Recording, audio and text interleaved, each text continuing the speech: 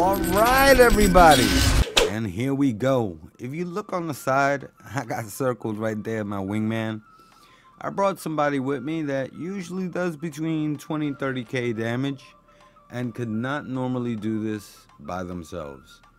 So this is a tank, but a tank that sets up everything and draws a million tons of aggro.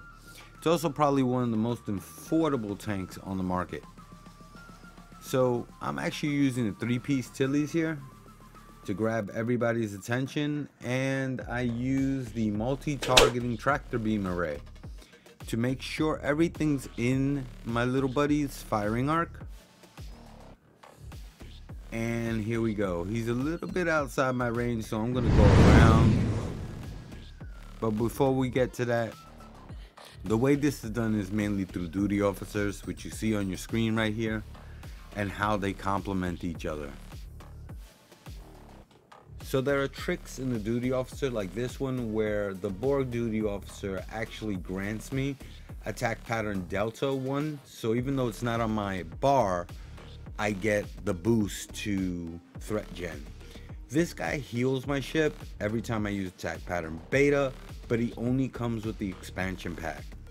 So if you don't have him, you can replace him with more threat or extra hull healing, which is never a bad thing.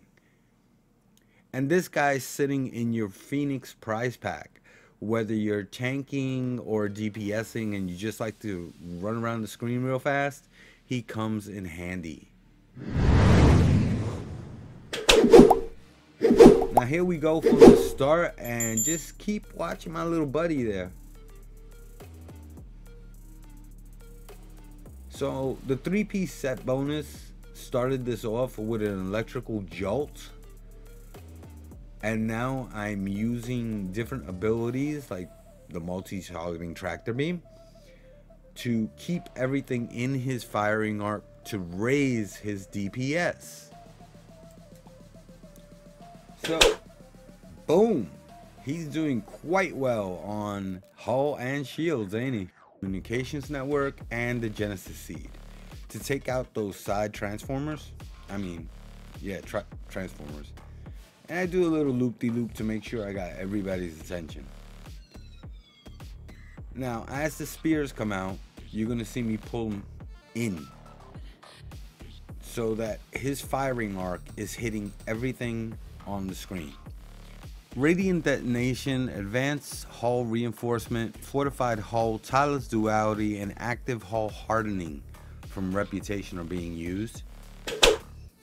Now in personal traits, we got fleet coordinator, self-modulating fire, EPS overload, and the silico power capacitor. We use the structural capacitor there because he got a little low on health. Warp core breaches will do that even with a tank with you. So as we head over to the next side, we're going to use superior beam training, fresh from R&R, unconventional systems, and intelligence officer attaché. So I'm going to help him take out this top guy right here. Alright. We're going to set off my bow linked weapons. And there's the Genesis seed. Using fragment of AI tech, Terran targeting, and the boiler effect. So this is not a build for the faint-hearted.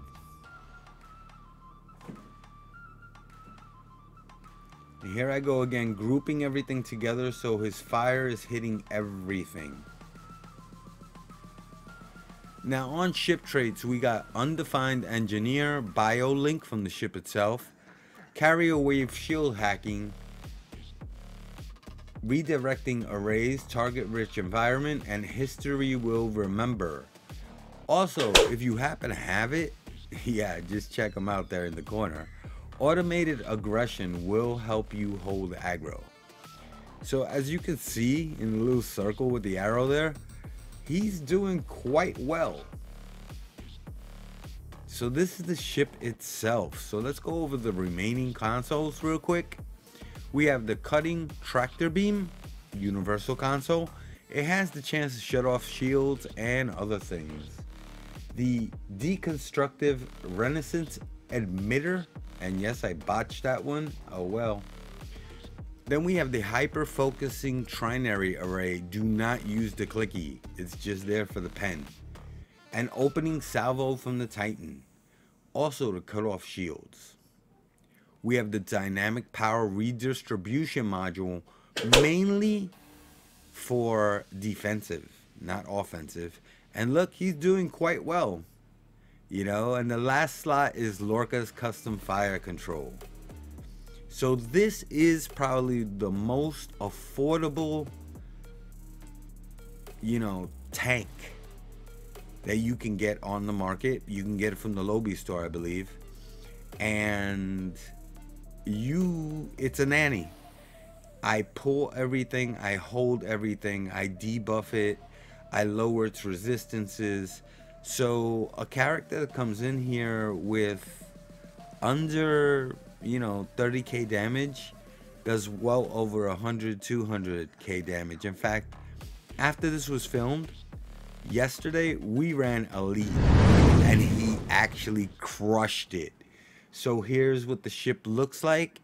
Hey guys, if you enjoyed this video, give it a thumbs up, join me in the comments, tell a friend about me. Love y'all, peace.